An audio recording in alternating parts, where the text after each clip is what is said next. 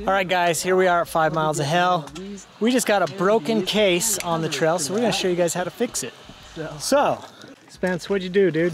Wheelied over, she tipped over to the right and punched a hole in the case.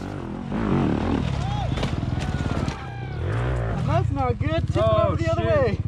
So let's see what we got. Brake pedal went right through the clutch cover.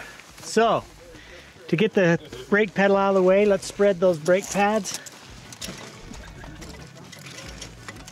So we push the piston in the caliper.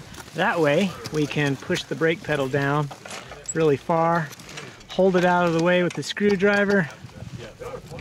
And now we're gonna pull off this clutch cover just to make sure we don't have any piece of the clutch cover inside the engine. Hopefully we can fish it out. All right, we got the cover off. Now the tricky part, finding that little chunk we're missing. Yeah, we definitely missing a chunk in there. So we don't want to stand the bike up because we'll lose more oil. We'll look for a minute, but probably it's just gonna have to get chewed up in there. Get caught in his oil filter and screen. All right, step one. What are we doing, bro? Petey's gonna break us out his first aid kit and give us some alcohol pads. See if we can dry up as much oil as we can before we stick the quick steel on it. So yeah, you want it super clean. We might even want to scuff it up a little bit to give that epoxy something to hold on to.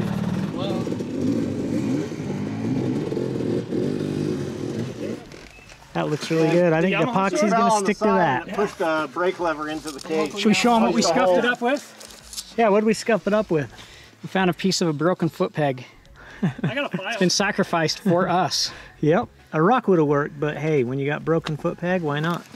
Typically, you're not packing alcohol pads. Well, you should if you're packing a first aid kit. So we're using the first aid kit alcohol to give this an extra cleaning, give our epoxy every chance to stick.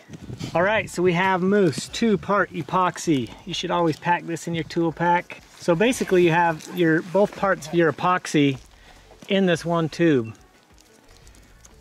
One part in the middle, one part on the outside.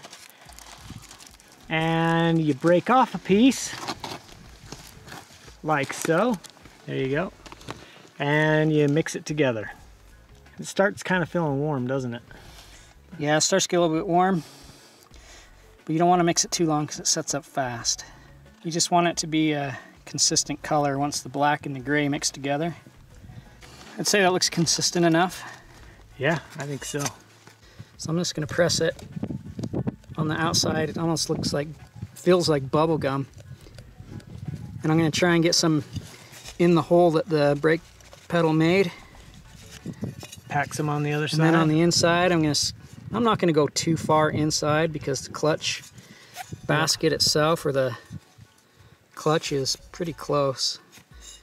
And we just don't want any more material in the oil and transmission than we can get away with. That looks pretty good. And you really don't need to goop it up and put a ton on there because yeah, the stuff works really good. It sticks good. Steel, it's going to be about as hard as steel when that finishes. So we'll let that sit 5 minutes or so and see how it works. All right, while it's drying, we may as well just set it on. We'll leave the bike tipped over so the oil doesn't get to it. But we're just gonna put this on while we're waiting. All right, so we used the epoxy, broke off a piece off the end. Now the end's probably gonna dry out a little bit, get a little bit hard, but the rest of the tube that's still in the plastic is still good. So you can keep that in your pack for a while.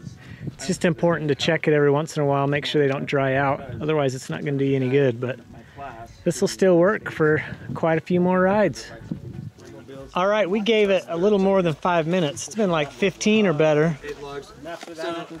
So we're gonna go set it on some level ground, see how much oil we lost.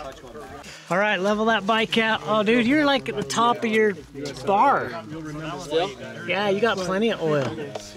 So there's the fix. Plenty of oil. We can finish out this ride. So that's a pretty good deal, isn't it? Yes, it is. All right, guys, that's how you do a trail side case repair. it's important to always be packing that epoxy. If you're out in the middle of nowhere, it's gonna get you back, and we're still gonna be able to enjoy the day. So anyway, I hope you guys enjoy. Leave your comments below, and we'll see you soon. Wait, I gotta get that on video. What happened?